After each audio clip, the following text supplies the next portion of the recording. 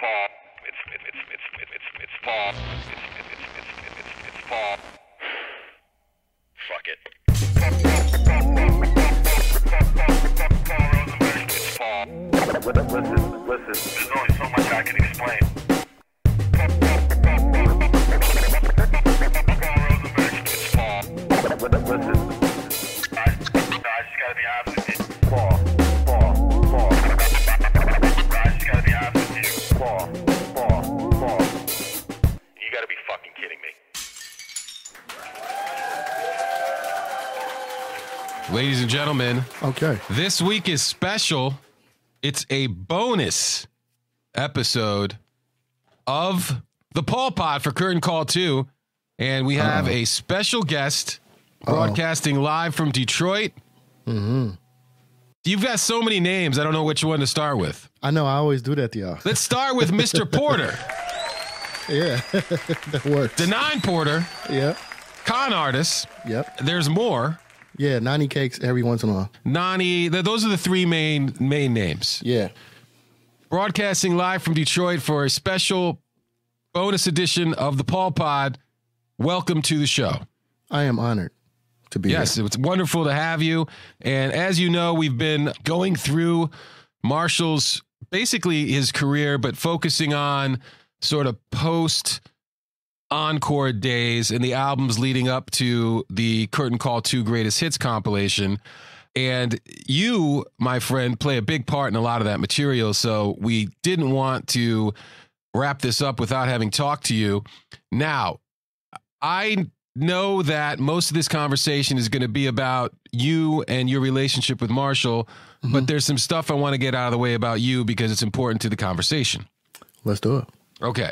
So in doing my research, even though I've known you for quite some time, Yeah. I learned something that I was not aware of. What's that? You were born in North Carolina. Yeah.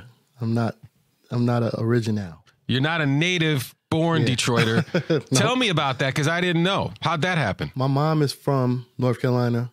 My dad was born in Detroit. I was born in North Carolina, and I was like there for, man, I can't even tell you. Because like I would come here to go to school, obviously go back to North Carolina. Right. Probably up Well, what until, I saw is, Wikipedia, which, is always 100% right. Just Yeah. kidding. It's just kidding. And it said that you Right. lived there until you were about 10, but that at some point you had moved also to Mississippi.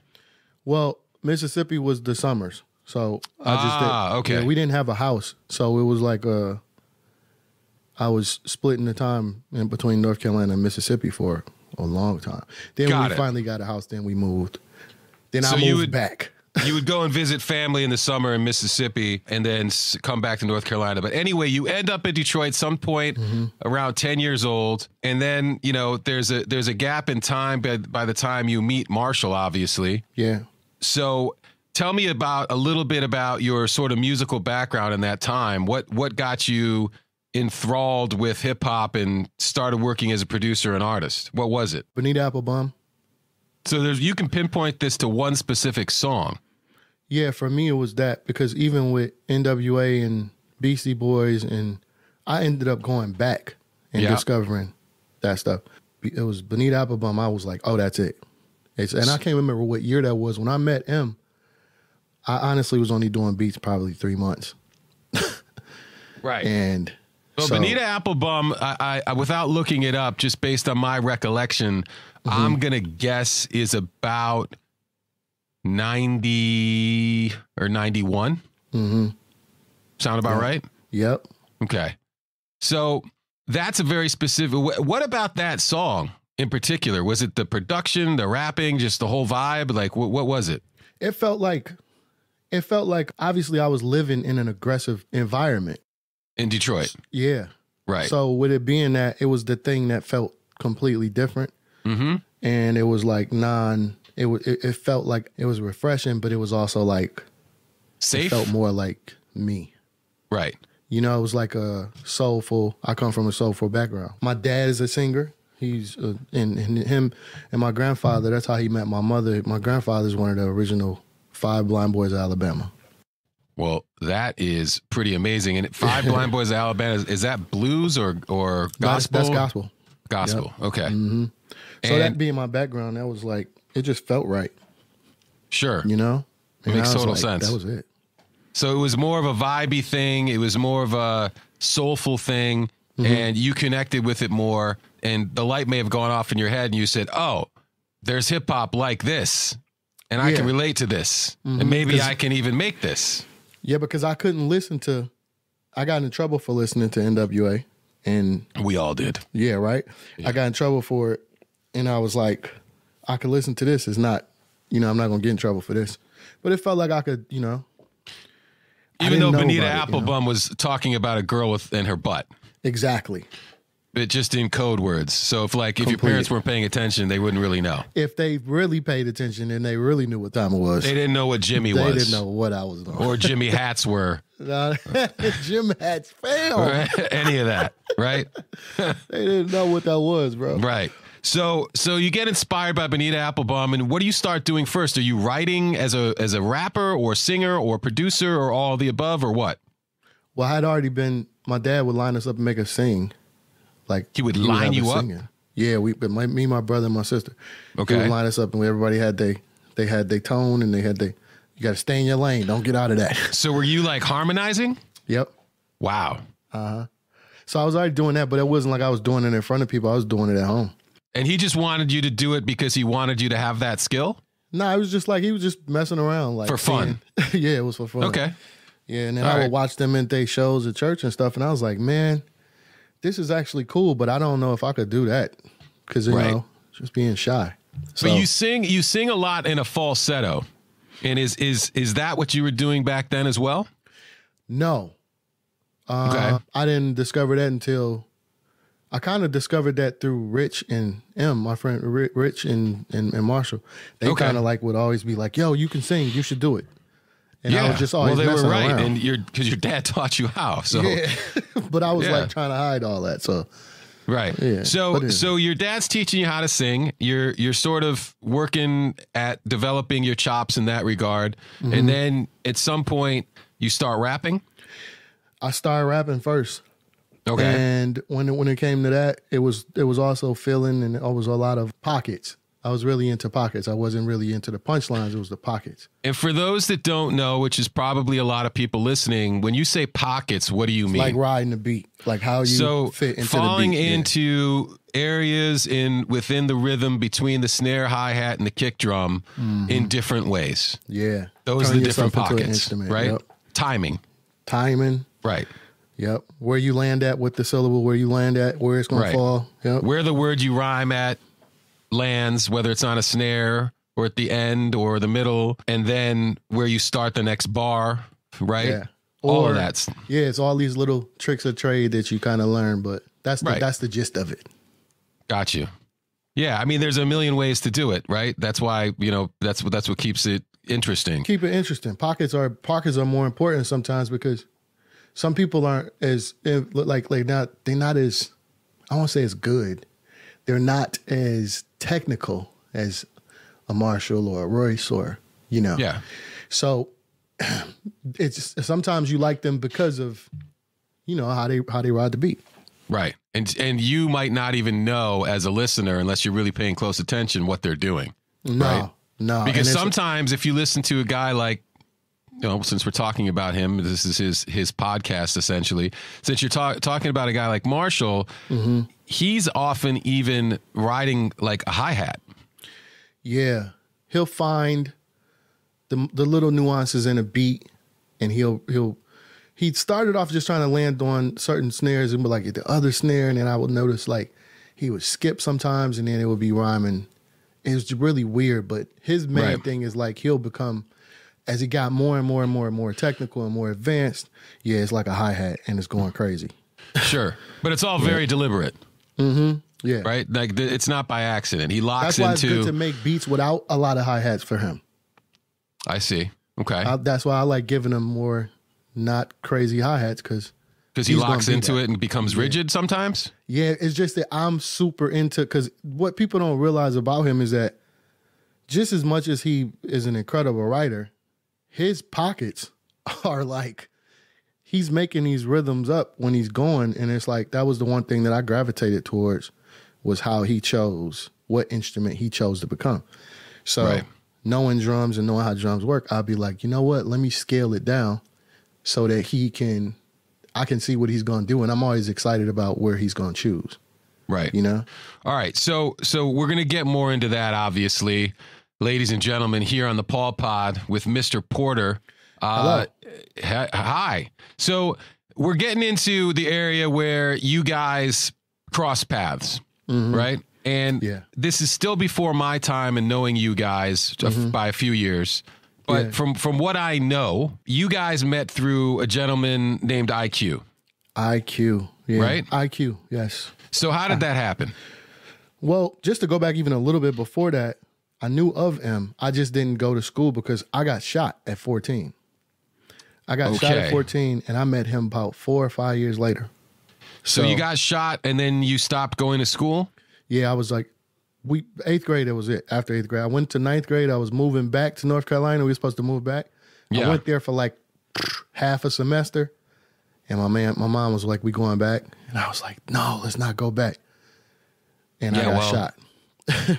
So you got shot and obviously survived. I think I know you might have got hit in the keister.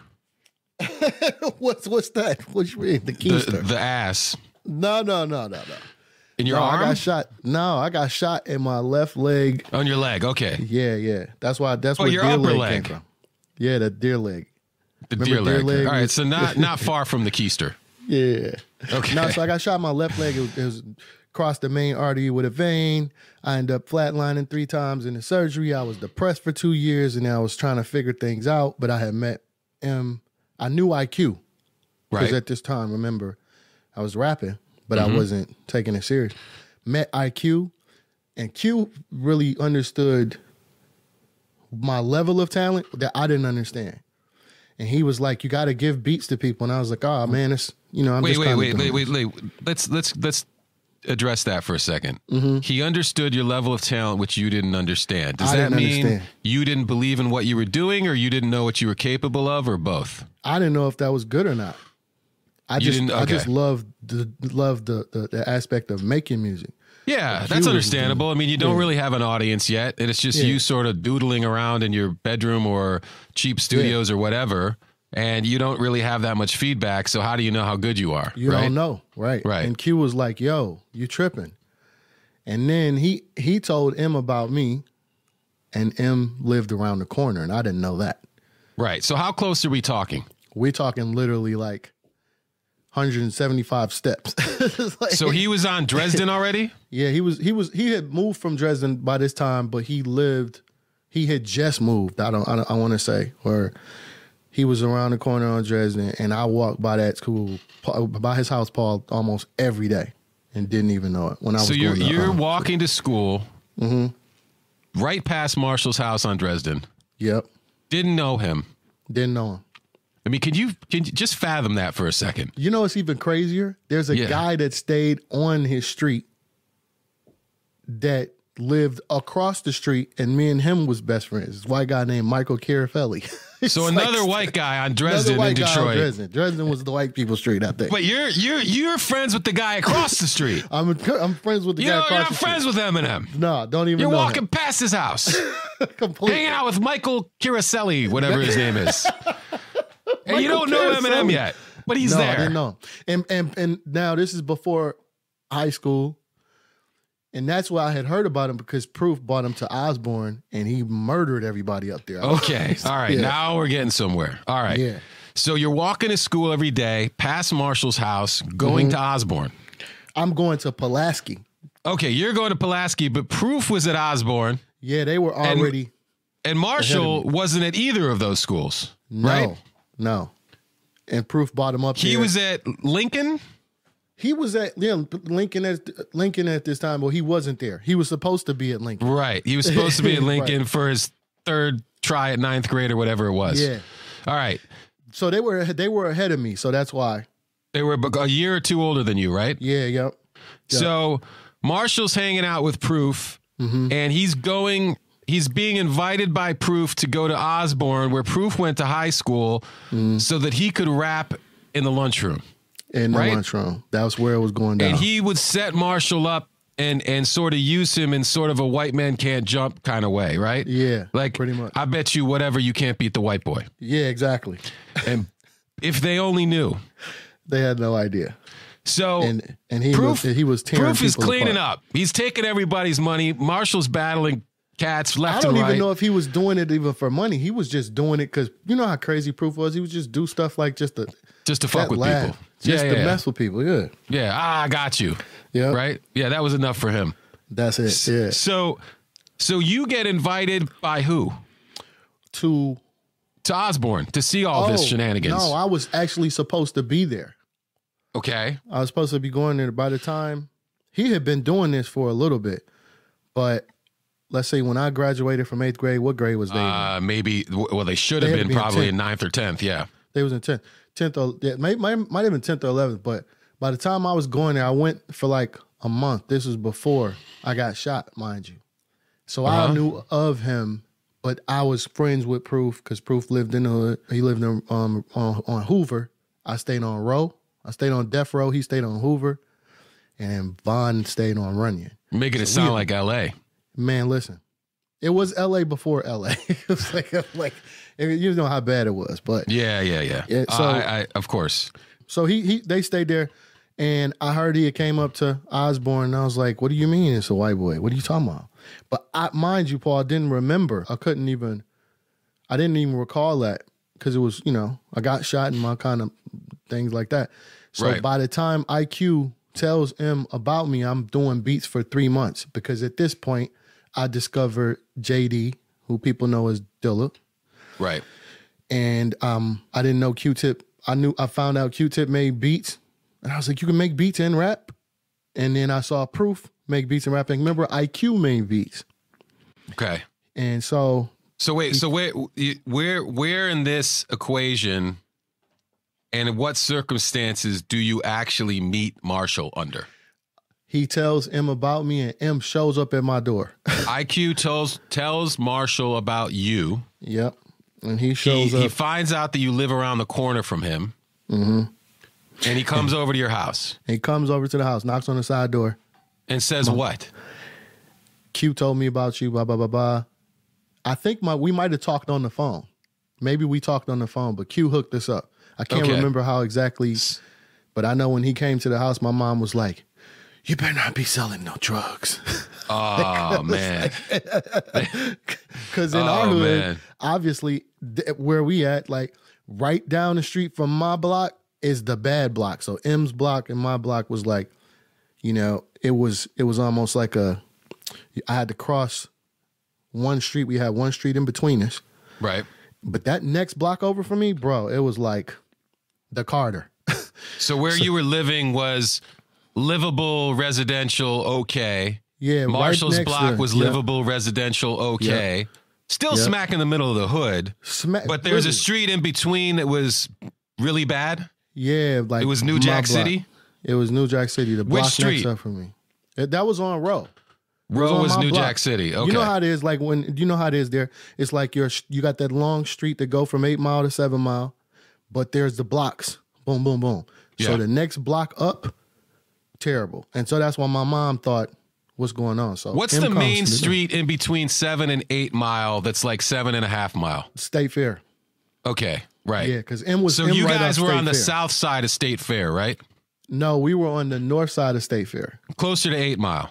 Closer to 8 Mile. But Okay. M was literally right at State Fair. His block and State Fair is right there.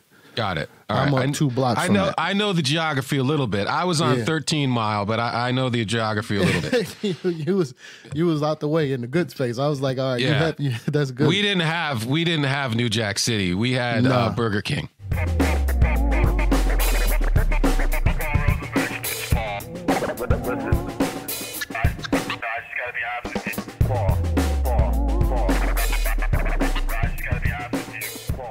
You meet Marshall either on the phone or in person.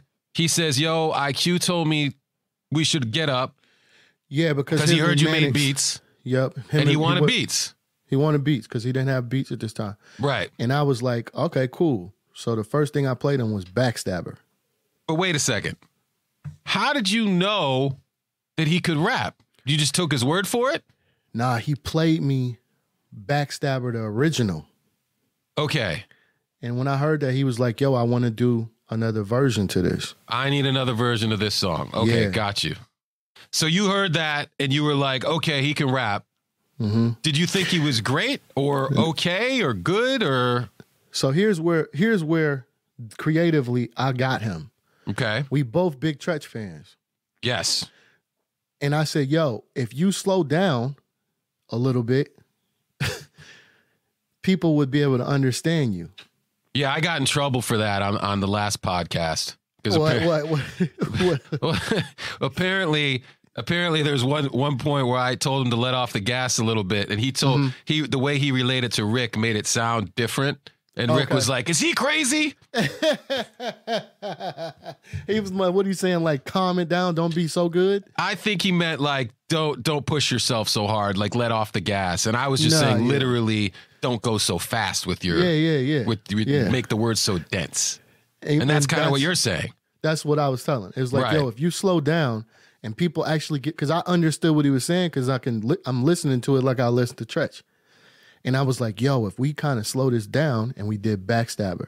And when he did it, his delivery, I mean, I was like, yo, this is not normal. Right. And he was seriously evolving at this point into not even what he became and the world knows him as, but into the Eminem of the Infinite period. Yes. Right. This was the first song before we did Infinite. Yep. Right. Okay. Yeah. Which did it end up on Infinite? No, we didn't put it on Infinite, I don't think. But Backstabber? It was the first. Yeah, I don't think Backstabber was on Infinite. I think it may have been. But yeah, that version. Yeah. That was the first song we ever did. And my first mind was like, yo, I knew what he was saying. I could hear how he was connecting everything. Then I had never really heard nobody like connect like that besides Tretch. And he was doing it better than Tretch was at the time to me. And I was like, this is incredible. This is what I want to do. And mind you, I'm only doing beats 3 months. Yeah. Backstabber's on Infinite. Yeah. I was right. So at this point, he sparks. Now I'm like, yo, we got it. Let's just keep going. Okay. And where are you guys recording at this point? We were recording everywhere from Mo Master Studios, which is a very popular studio in that time. Right. Mo you Master, would pay by the hour to record there, right? Pay by the hour. So we had to have a song together, work on it, all of that. And then where else were we recording? Oh, Dia Day Studios. Remember Dia Days? Mm-hmm. And then we started recording at Mark and Jeff Bass spot on 8 Mile.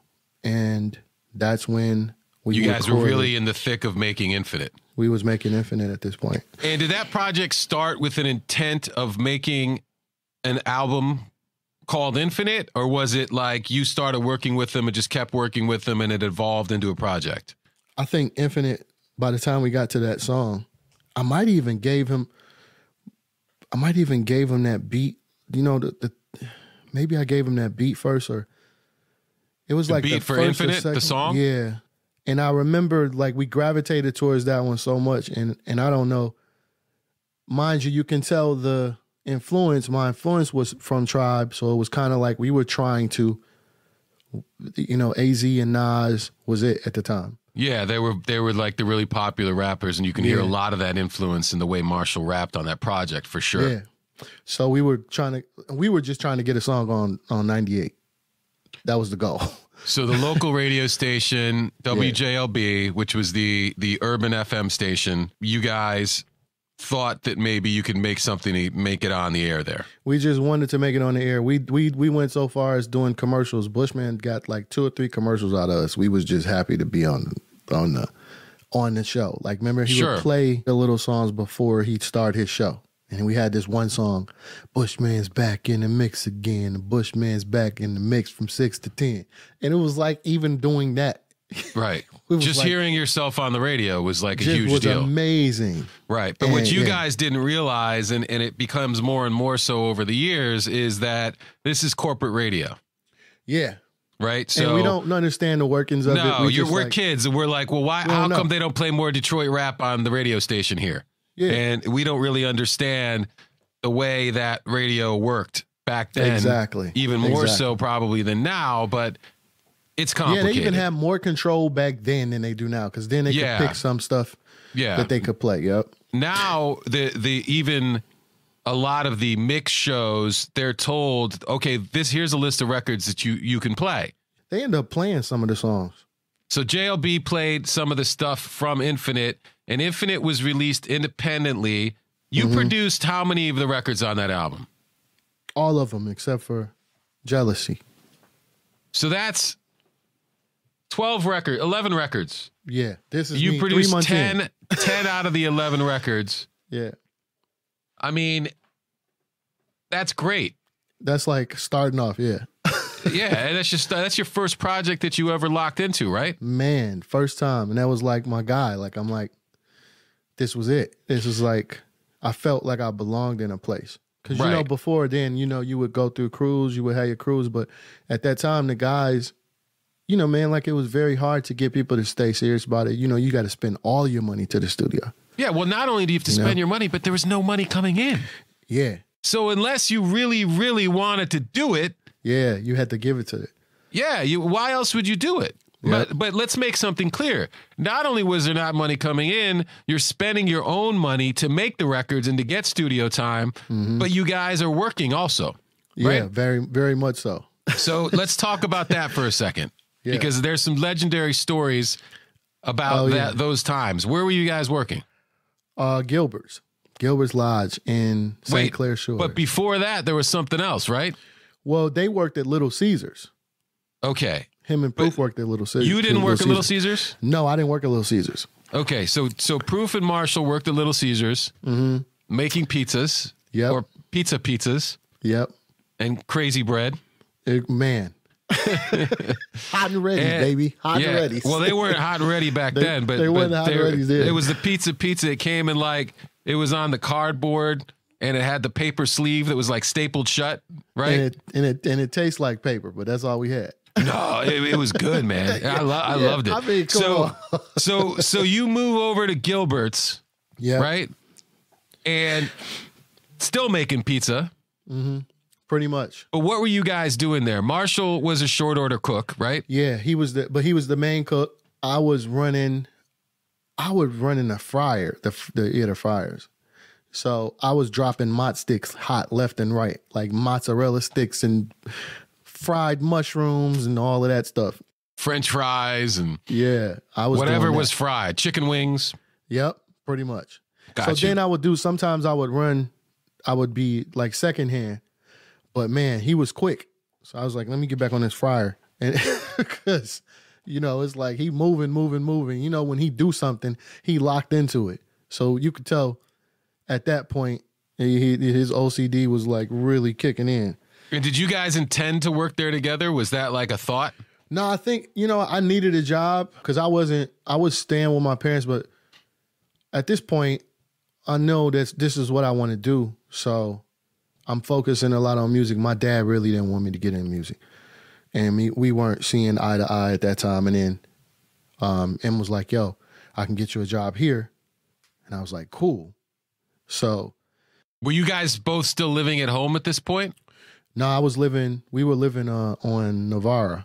We lived in Detroit on Navarre, not far from Eastland. That's on the east side of Detroit. So you guys had a house together. Yeah, me, him, and James, you, him, and Bob. a few other guys, right? Yeah, yep. And he's working at Gilbert's. Living in a house with Marshall. Yep.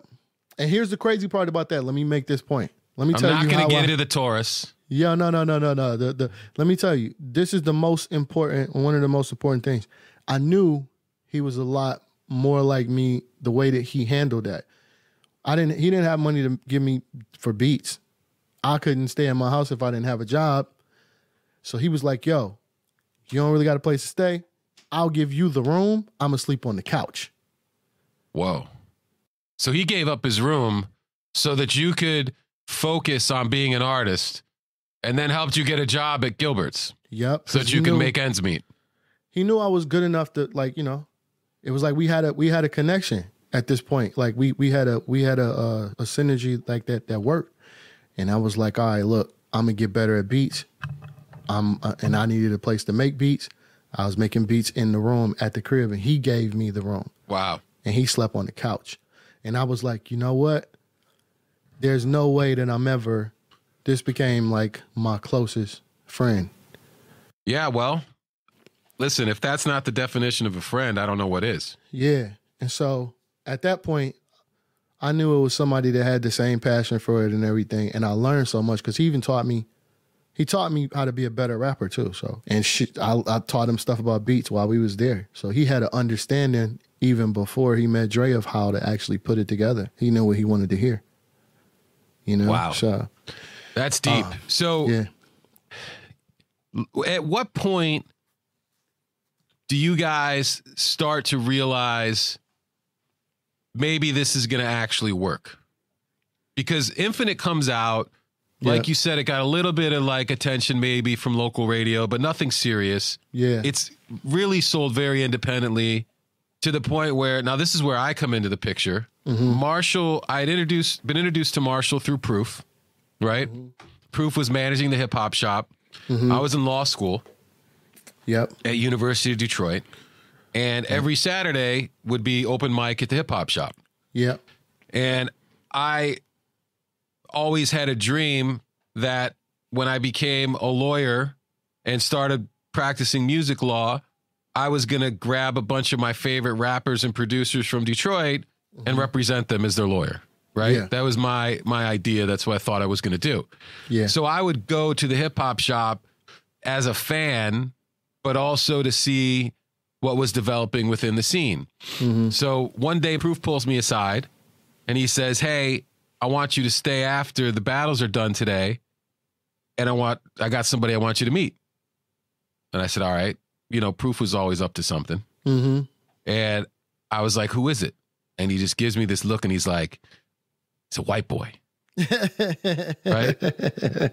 So I was like, oh, okay. You want the white guy to see the white guy rap. All right, fine. I'll stay. So I stay after, and this guy walks in with, you know, really short shaved head, not bald like mine, but, you know, a number one clipper. The number one boy. Yeah. Wearing a white sweatsuit head to toe, looking a little bummy. And Proof cleared everybody out except me and like DJ Head and a couple other people. And he had him rap. So that's how I met Marshall. And 2 weeks later, or 3 weeks later, something like that, I'm at the shop again and Marshall pops in again, maybe wearing the same sweatsuit. And Probably. he's selling Infinite hand to hand. I was there that day. On cassette. Yep. And I bought it from him for $6. Yes. And that was the beginning of it, right? So I don't know if you remember the first time I met you. I don't, but tell me. It was at because St. maybe Andrews. I will. At St. Andrews. Okay. You had a girl with you. Uh-oh. Yep. She had short hair. Okay. I remember this chick and I was like, yo, this dude, like, he like the thing because like he got this badass chick with him. He's like, come in, he was lawyer. And so everybody like was excited. And then let me tell you how much of a kid I am. I'm like, everybody excited to meet you and they see you because they know you. And I'm like, yo. And I like put my hands out and I hug you and I hit the girl. You hit her? Like, yes. Joking like around? My hand hit her. You don't even remember. By accident. Yeah, by accident. I know. I think I know who you're talking about. Yeah. And I'm like, and this was at St. Andrews. And I was like, but I had heard about you already because you had already met him. So I looked like I was a baller? You was balling. Yes. Because you like the lawyer. All I knew was lawyer, bro. Yeah. Okay. Had I known, but then they told me you rapped and all that stuff. I was like, what? I had lawyers used can't rap. I used to like, rap. Yeah. No, lawyers can't rap. It turns out they can't. And I was like, okay, wait a minute. No, that's downplaying because y'all, you can rap. You just, so I met you with my current situation, and you introduced yourself. I introduced myself like I knew you. And how much prior to that was when I saw you again and bought the cassette from Marshall? Within a few months, or it was not that long after. It was not that long after. Yeah. Okay. That's funny. Yeah. All right. So then what we all know or should know, and anybody who's listened this far probably knows, is it's not like the Infinite album blew up. No. Right? It was one of those things where people in the hood knew about it, and they was like, yo, this white boy is ill. It was his first swing at the plate. That's it. Yep. So I moved to New York after that because I graduated law school in 96. Yeah. And Infinite had come out in 95, right? It came out at the end of 95, 96, because I remember saying that. Yeah, I think I bought it at the end of 95. Yep. And then 96, I graduated law school, moved to New York, take the bar. Mm-hmm. But I stayed in touch with everybody from Detroit. Yeah. So then you guys continue working together. Mm-hmm. And where do things go? Tell me your recollection.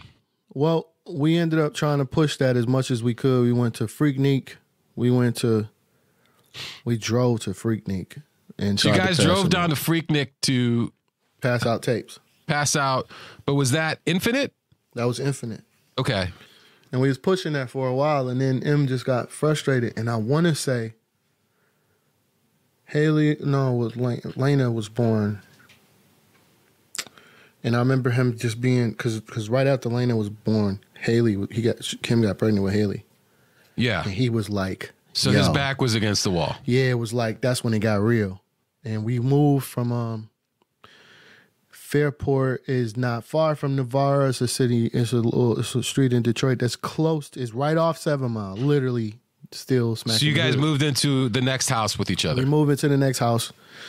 And now he's a dad. Right. So it's like, so stuff is getting very real. It's real. And he's feeling his back's against the wall.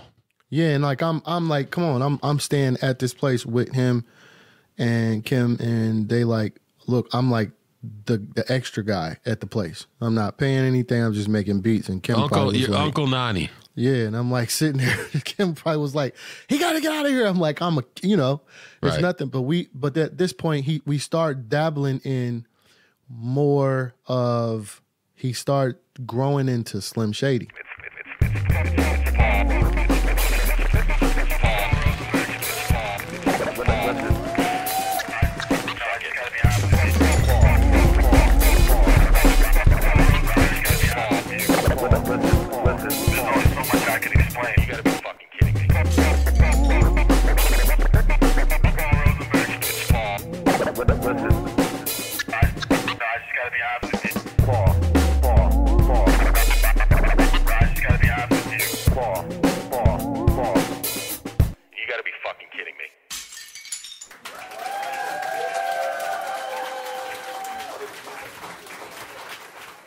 You guys decide, or Proof decides, that you guys are going to come together, and form a supergroup,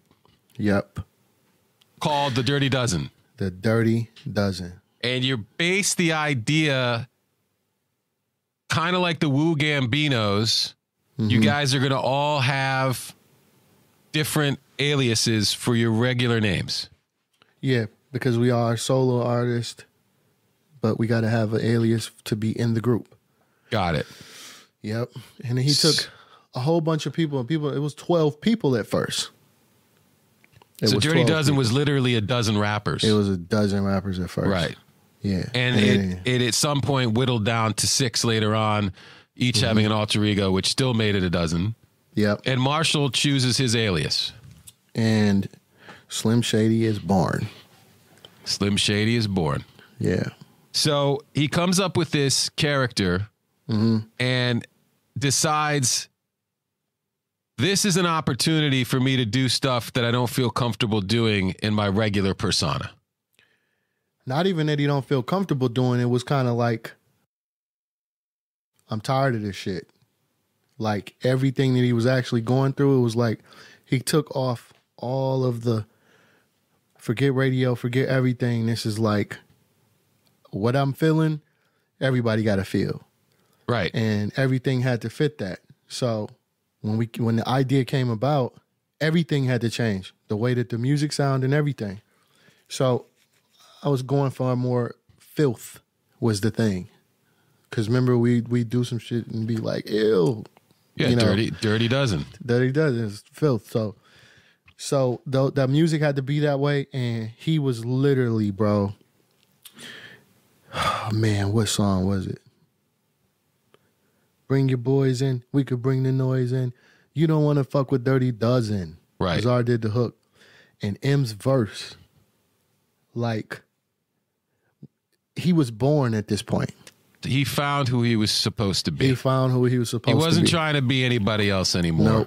Nope. He was being himself, saying the stuff that he wanted to say with real purpose behind it. It was really fun because he didn't, you could tell it was no holds bar. And you could hear the frustration of being a dad and having to pay bills and shit like that. It was like all in there.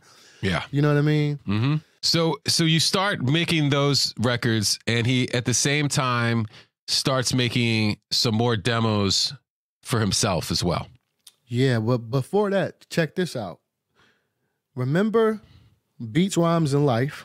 Tribe Called Quest, Beats, Rhymes, and Life. Yeah. Drifting by Towardly, that song? Yeah. He had the illest song to that beat. M had that beat before Tribe them had it.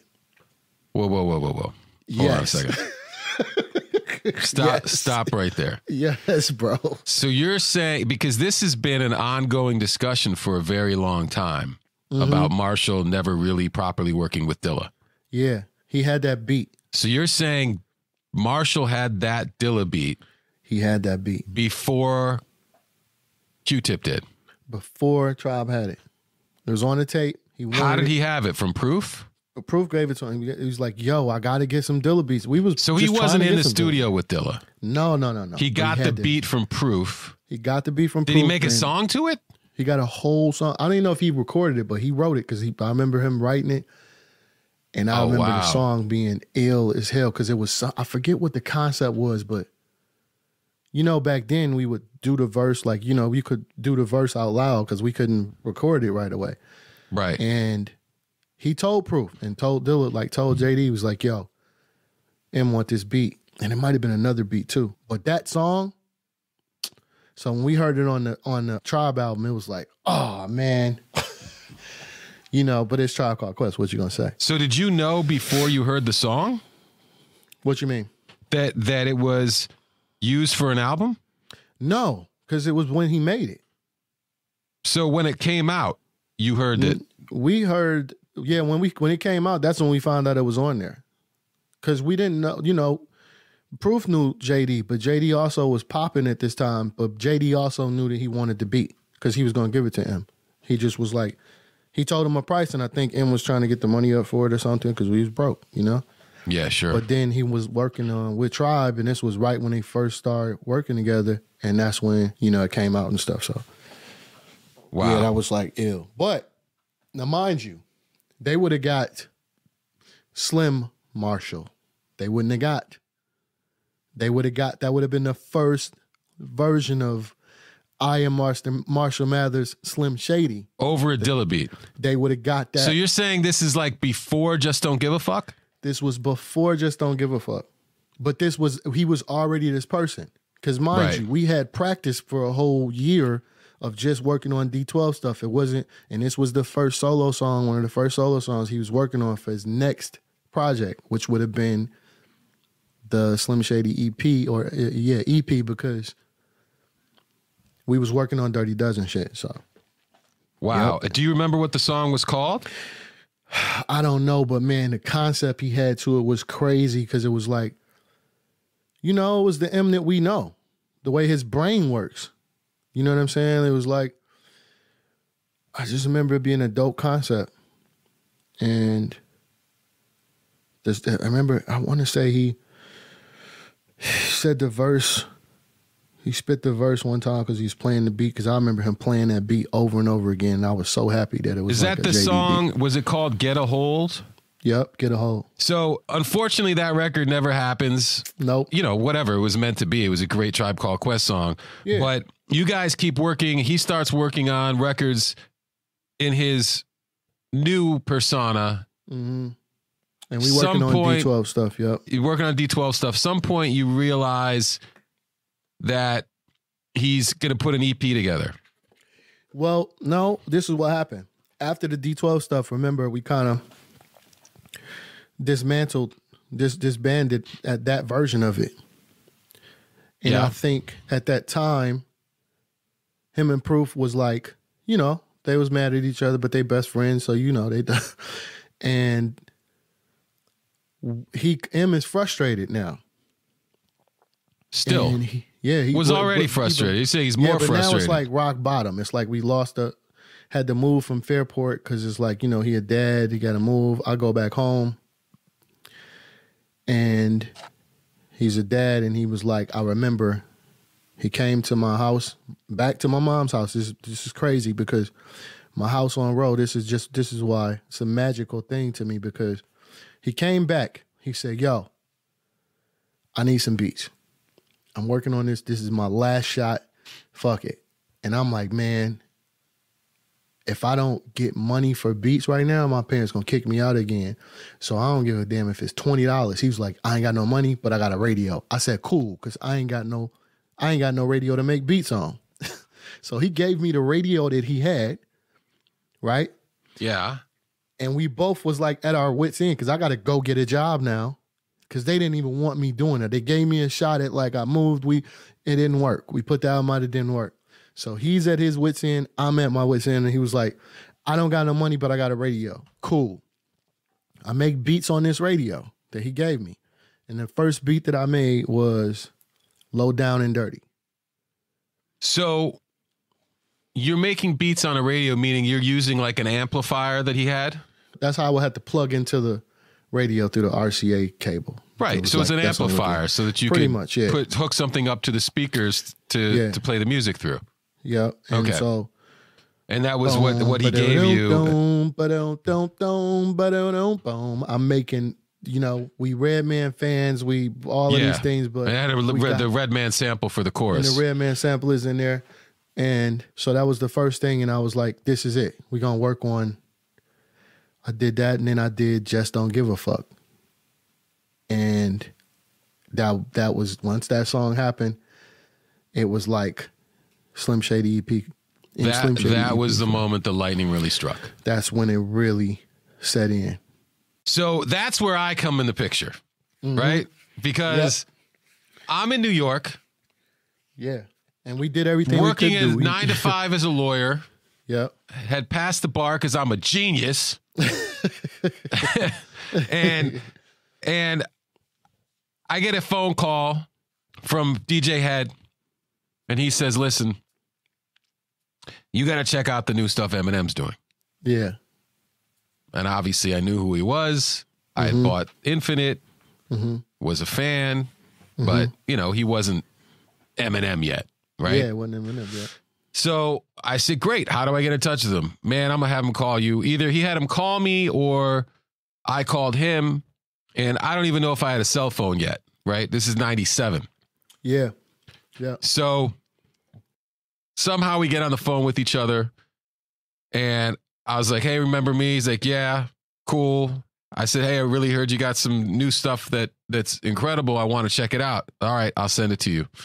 Sends me a cassette, right? And that cassette had Low Down Dirty. It had Just Don't Give a Fuck. It had, I think, No One's Iller. And I think it had the song Slim Shady. You remember that song? Wow, yeah, I did that song too. Right. 97 Burgundy Blazer, wanted for burglary, had to dish the Mercury Tracer. Yeah. Yeah. Yep. So that was like that was that birth of that sound. Yeah. Oh my God, I forgot about that one. So that obviously made me very excited. Right? Because these are records now. People might not know that form that I got them in, but people know a form that was released. Yeah. Right? Yeah. So especially with Just Don't Give a Fuck. Even though that beat changed and it wasn't the beat that it was originally, but whatever. So heartbreaking. Yeah, I felt that. But anyway, serious demoitis with that record. I mean, I was just listening to it nonstop. So I get this thing, I flip out, I call him back up, and I'm like, yo, I am a lawyer now. I'm in New York. I want to represent you officially. Great. What are we going to do? I don't know. I'm going to start working it. And I'm going to shop your music and we'll figure it out. He was signed to the Bass Brothers, of course. You know, along with them, he had decided to create the Slim Shady EP, which is what these demos became, right? Yeah. And you produced a bunch of that stuff, and everybody sort of knows the story from there, right? He goes out to the Rap Olympics, gets on the radio, Dr. Dre hears him, doesn't know who he is. I get the demos. Marshall and I get the demos to Interscope. Jimmy Iovine gives the demo to Dre. Dre hears it, says, that's the kid I heard on the radio. Yeah. Bring him in here. So we just skipped over about, you know, a year of work. But Yeah. for the sake of this being a podcast. Which feels like, to us at the time, 10 felt years. Like 10 years. Yeah. Because when people tell us, like, you could think, like, what were we? Bro, we've been like this since we was, what, 20s? It's like maybe a little later than it's been like that for a minute. And for us, it felt like a long time because it was a lot of, you know, the struggle moves slow. Yeah. The struggle moves slow. And then when things start to really roll, it all moves so fast. Super. Right? And nobody knows what to do. No, because the next 20 years go by like it happened in 5 years. Man.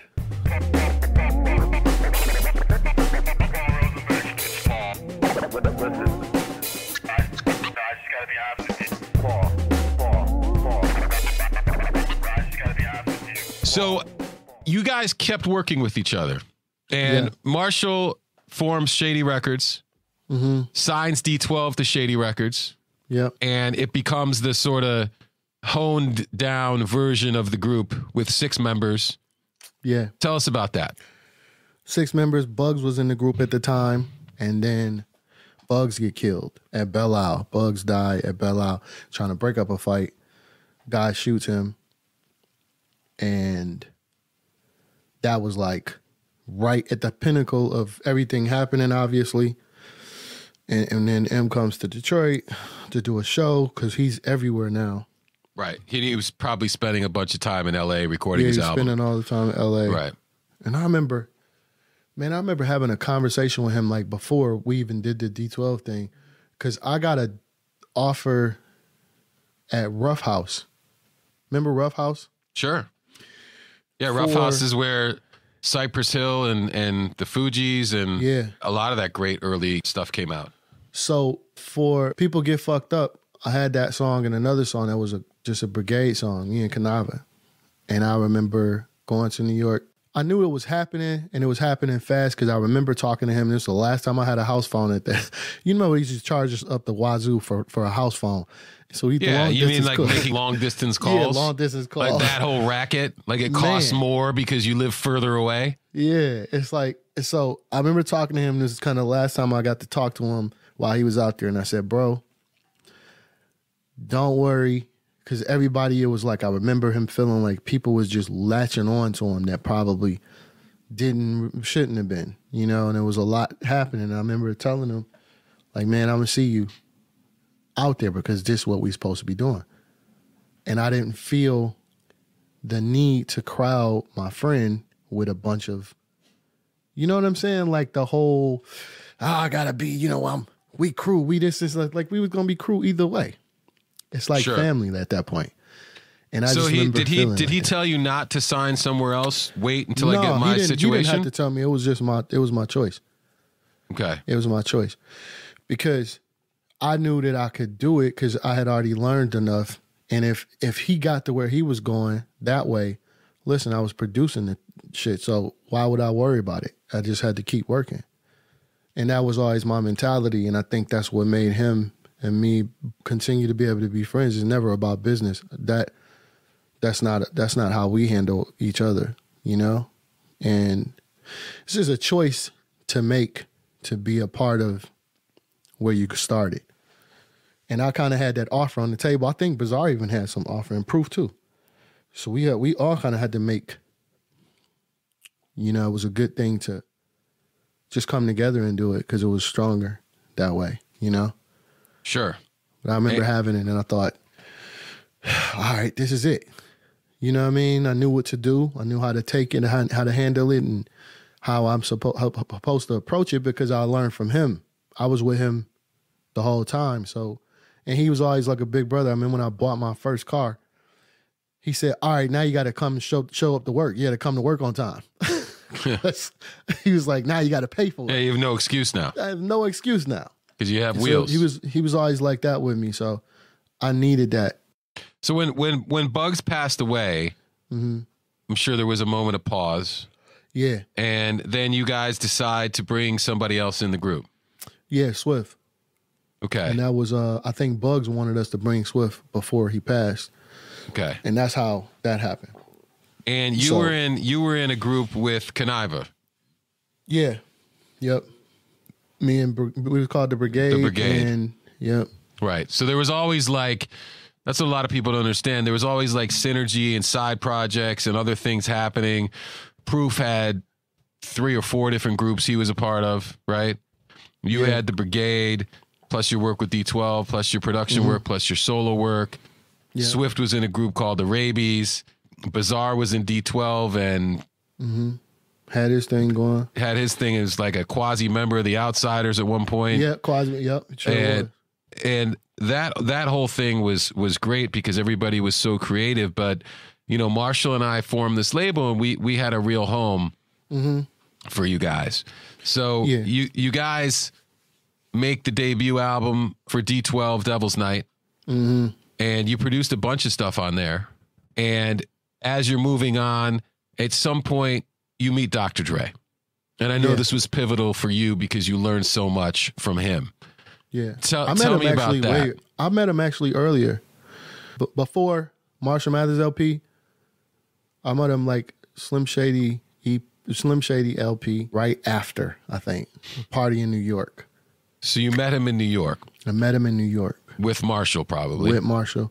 Yeah. So I met him back then, and remember, I was giving him beats before. So right when we was working on the Devil's Night album, there was an intro. You don't even know this. Not an intro, but the radio skit. Before Bugs. For Devil's Night? Yep, on Devil's Night.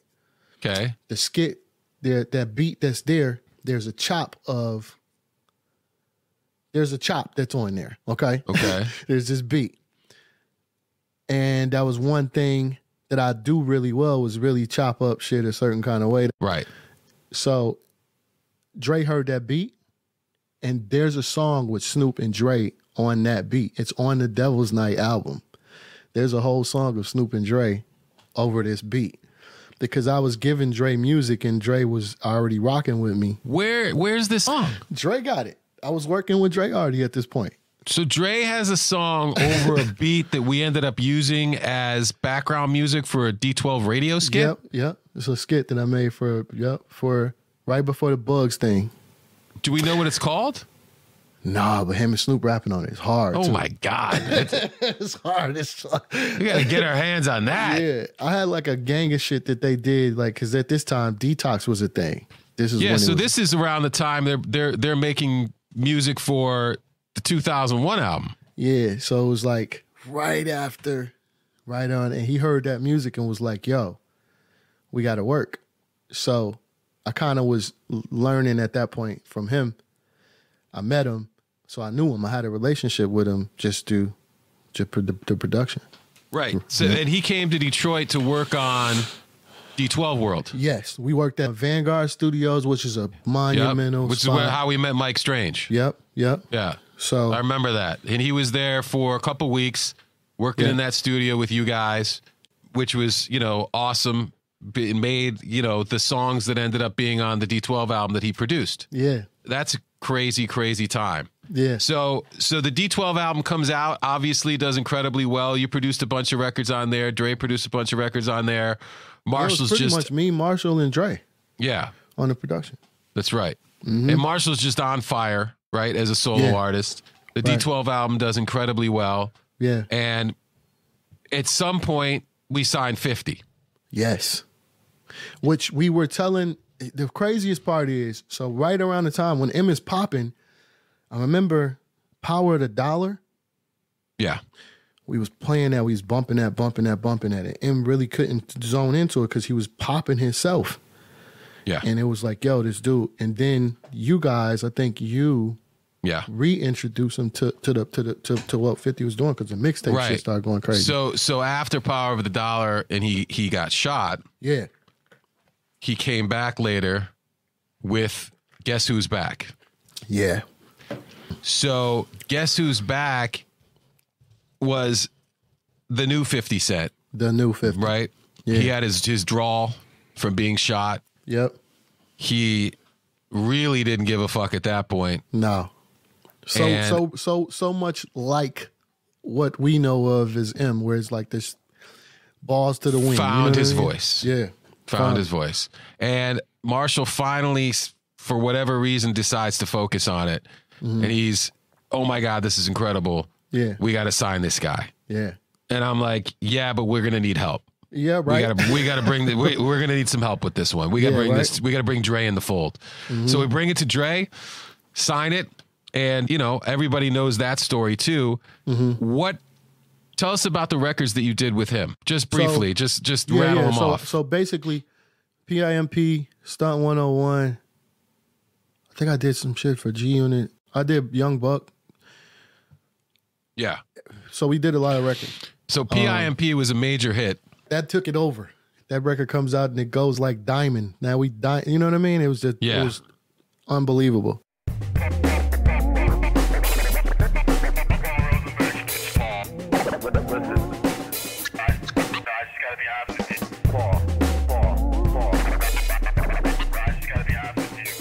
So, and then you start producing for other people and spreading your wings a little bit. Still staying in D12, still being around, still being connected. But at the same time, it was like, hey, I have my own career, right? And you didn't just have to be the guy that was producing for Marshall and was in D12. It was like, I'm Mr. Porter. I'm going to go do what I'm going to do. Yeah. And rightfully so. Yeah. Right? Well, it was definitely a I had to grow up kind of thing, because like, remember, I started off as like, that was just my crew was everything. Right. And so then when Dre came in, it was like, yo, I got to take a backseat to this because I got to learn. So then Dre comes in, and for me personally, it was kind of like a bittersweet thing, because I was like, man, I'm not landing the records the way that I want to. So I'm trying to get better and better. And it was a proving ground to me. So things like all of the stuff that I was doing still with the intent of my music family, you guys, everybody, like just trying to impress my crew. You get what I mean? So it was like, because you know how we would be out and we would hear records and be like, yo, we still hip hop fans. Like we in it, but we still are fans. That's the thing about it. Like we just have this level of love for the music. So I was always trying to do that. So it was a crazy time just producing them records. Them. And you guys reconnect, make the D12 World album, right? Which is a second D12 album. Yeah, because I moved by that time. I was actually living in California, so I had to come back home to do that record. Right. Yeah. Right. Because you had, blossomed and developed your own career. Yeah. So, and at the same time, you're still, obviously in touch with Marshall. You guys are on tour together. Every time he goes out, he brings D12 with him, and you guys are still staying close. But at some point, we get to a really difficult time. Yeah. And Proof was taken from us. Yes. So that, for more or less, was the end of D12. Pretty much for me. Well, it not just in a metaphysical sense, but in a practical sense. Yeah, right? It felt like nothing else we could do. He was the leader. He had put the group together. He was the glue that held it together. He was the guy he was the politician. Yeah. He was the one who would resolve arguments. He was the one who could, make you guys cut it out when you were being petty. Yeah. Or immature or whatever. Me and him we would literally fight. Right. I know. I know. Yeah, me and him would fight. But I'll tell you this. That was early on. So as I learned the business more, that's where I learned so much more. And I think I had matured a lot quicker because remember, I had to go out and be this other thing. So Right. with him doing that and him passing, it was almost like, you know, and the world made it like Eminem's friend died. But it was more than that. You know, we lost so much already. And then when, with that, it was even greater. So it was like we lost the biggest part of the system, even the shady system, you know? Yeah, absolutely. And, you know, so with his passing, it was, you know, the leader of the group is gone. Mm-hmm. And there was attempts to, I don't want to make this about, you know, that much, but there was attempts to sort of put the pieces back together. Yeah. There was a brief attempt at bringing somebody else into the group. Mm-hmm. None of it really worked. Yeah. And the reason is because without proof, it doesn't work. Yeah, it don't work. Yeah. That was tough. You know what? We had the Wu-Tang model, but it was very different because it was, I don't know the extent of their model. I just know from what we saw.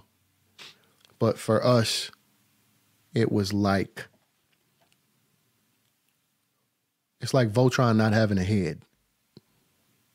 It's like, you know what I'm saying? It's like, yeah, it just was different, and it felt more like a brother in a way, where it was not necessarily a group member, right? You know, yeah. So I understand. I mean, I was there, and believe me, I understand. Yeah, I think that this is a good time to move ahead a little bit.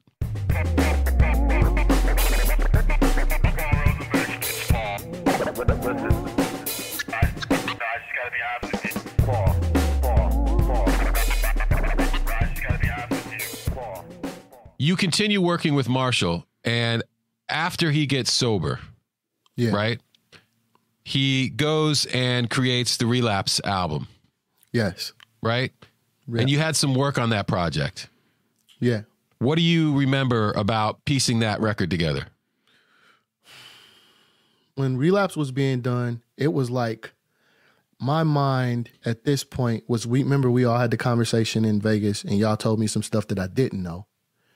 Like I kind of knew, but I didn't know. I didn't even know about the overdose and all that stuff, really. Yeah, because initially we had kept it quiet. Yeah, completely. And it was like, when, you know, I'm one of the people, like, if people don't know this, is like, I've been there since day one, and I'm one of the people that keeps, I'm going to keep shit under the wraps. You're never going to get anything out of me, really. You know, you can always get a piece of something and you speculate it, but it's like you having information. So but I'm one of those people where it's like, I know the protocol was built by all of the shit we went through. So, right. But you ended up doing more production on Recovery. Yes. Right. Because Relapse was like, there's a lot of inspiration of Dre. It's just Dre. And there's a lot of things. Dre and Marshall. Yep. So during that time, remember, it was, you know, remember when 50 came in that week? And it was a lot of songs him and 50 had. I think they had like 2 or 3 records that they did during that time. In Back Vegas? and forth joints. Yeah. Yeah. Well, one of them ended up being, we just put it out, the Is This Love record. Yeah. That was like during that time. It was a lot more records too, like that they had. Is This Love was on Curtain Call too. So very apropos for this discussion. So on Recovery, you did. I did On Fire. Right. I felt like at this time, remember, On Fire was him coming out of the accents. And I remember like, yo, bro, let's just do it like hip-hop shop, straightforward, no accent, bop, bop, bop, bop, bop. Yeah, he was spitting, just straight spitting on it. Straight spitting. And then you also did a bunch of stuff on the Bad Meets Evil project, right? Yeah, I did most of that, yep. And you were one of the co-producers of that. So, tell me about that, because obviously there was a long history, you know, Royce, that was sort of not separate, well, separate but parallel to the D12 stuff. He had his own relationship with Royce, which, you know, we talked about it very, very briefly when I had my podcast with Royce.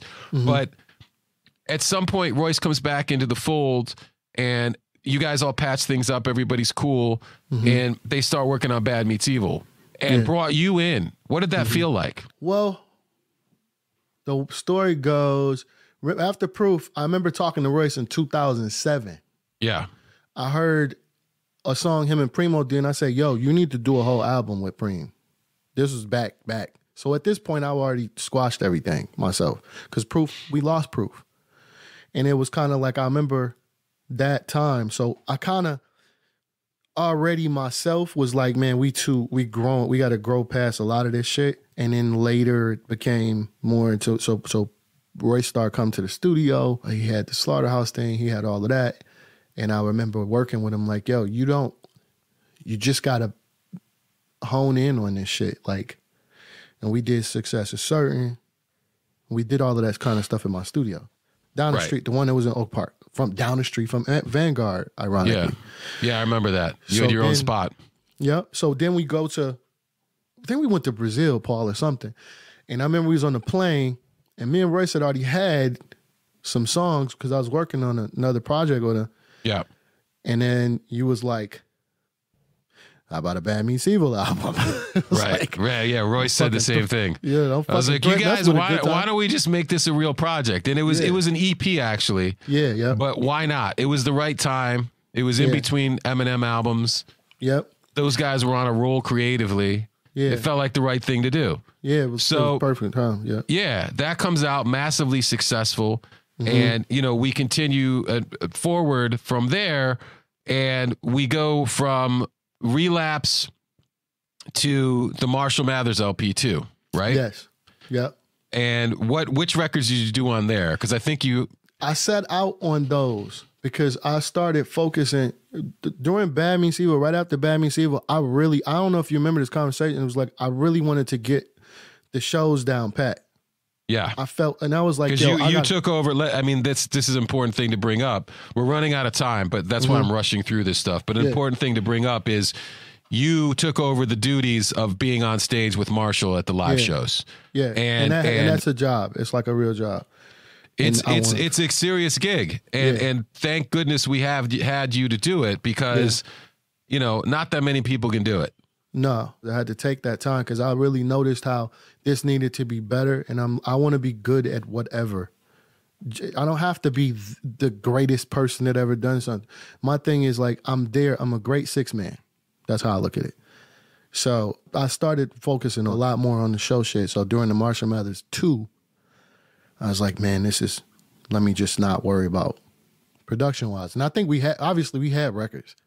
We always make records for everything, but kind of sat back off that one. So then moving forward, obviously it's Revival, Kamikaze, Music to be Murdered By, Music to be Murdered By, the B-sides, all the stuff in between.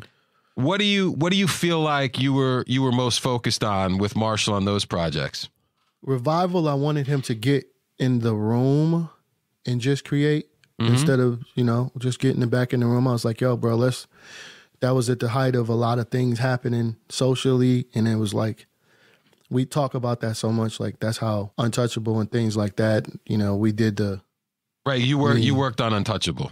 Yeah, Untouchable. Remember the campaign joint, the campaign joint speech? We worked on that. Yep. And then that whole Revival idea was like, hey, Paul, let's Mia Mill and Mark Batson, let us go in and boom, boom, boom, boom, boom. Work on records and just try to like get them back into a different fold. Now that was, I think people are going to go back and look at that. That's a very critical record. There's critical of it when it comes to certain things, but I think it was critical because it was a risk. The risk. Yeah. It was. We know what it took. Right. We talked about it a little bit with Marshall and he feels like it was unfairly treated because when the track list came out, and it had all these features on it with like bigger names and some pop artists. Yeah. People had a preconceived notion of what the record was going to be. Yeah, they looked over the content completely. And decided that it was going to be something before they'd even heard it.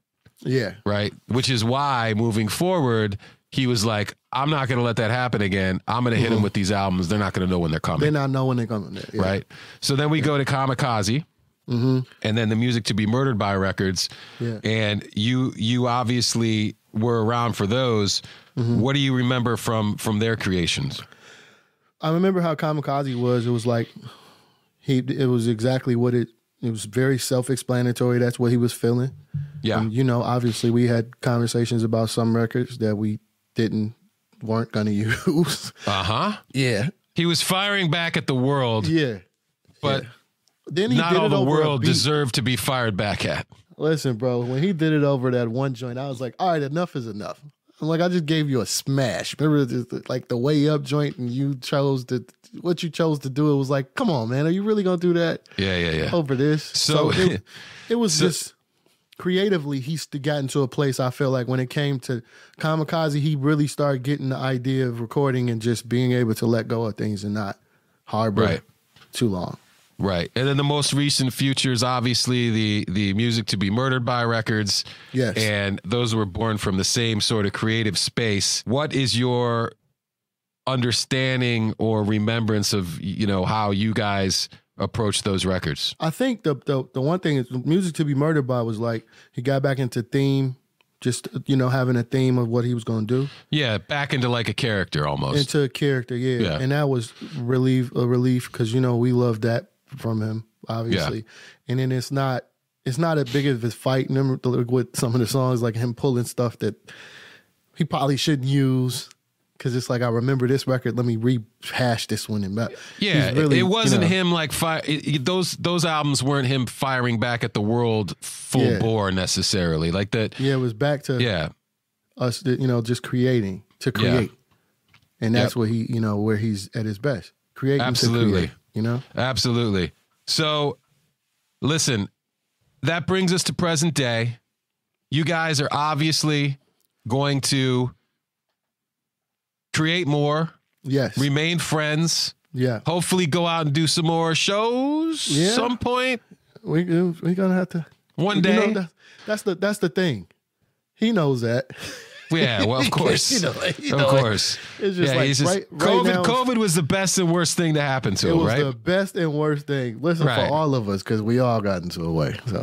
So, Mr. Porter, listen, our time here is up. I just wanted to thank you. We got way, way deep into some stuff early on that I didn't expect to get into, but I'm really glad we did because I think we covered a lot of things that people didn't know and a few things that I didn't know.